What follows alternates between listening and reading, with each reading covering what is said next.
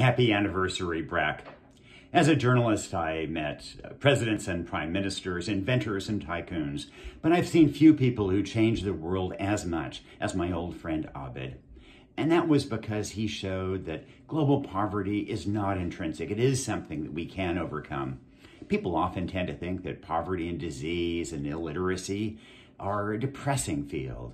But Abed and BRAC showed that these are things we can overcome, that we can make a difference.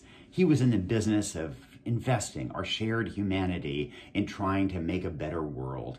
And so, congratulations, BRAC. And never think that BRAC is in the poverty business. BRAC is in the business of empowering people, of educating people, of lifting people, of making a difference all around the world. It's in the business of hope.